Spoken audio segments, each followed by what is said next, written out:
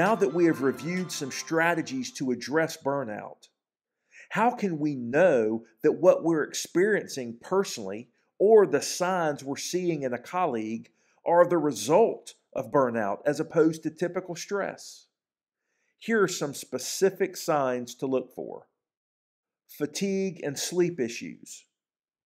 While teaching for 8 hours would make anyone tired, experiencing fatigue before your day even begins and on a consistent basis may be an indicator that you're dealing with more than just normal stress.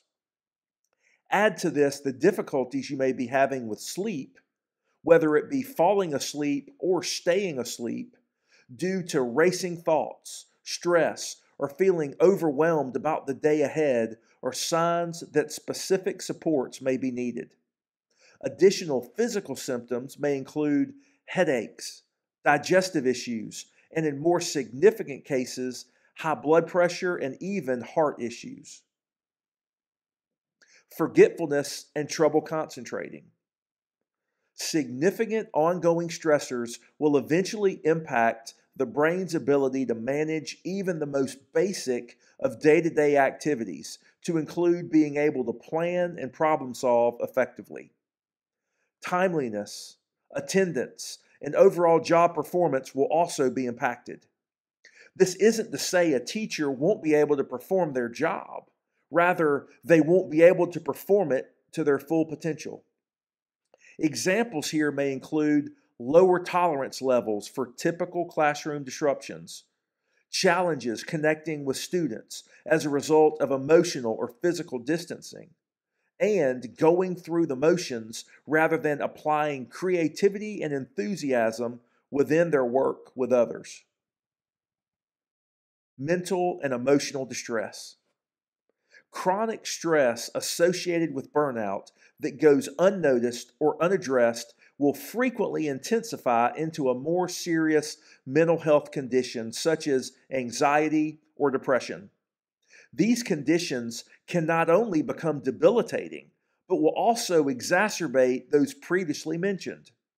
While we all may experience frustration, anger, and even job dissatisfaction from time to time, these emotions and the negative impacts of them become a constant when experiencing burnout. Teachers that dread going to work on a consistent basis, or that feel like they're just trying to make it to the weekend week after week, are likely experiencing mental and emotional impacts related to burnout. The end result in many of these cases is increased apathy, decreased concern about job expectations and performance, and loss of joy and interest in one's day-to-day work. As teachers, you are constantly giving to others. Like other helping professions, that is a basic part of your job. That said, if you fail to take care of yourself, you will quickly find that you have nothing left to give.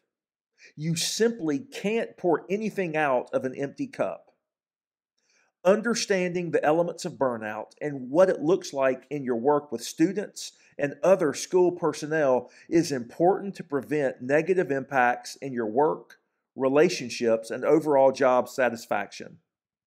So take a moment now and in the days ahead and really think about how you can start implementing some of these strategies we've discussed in your daily work routine.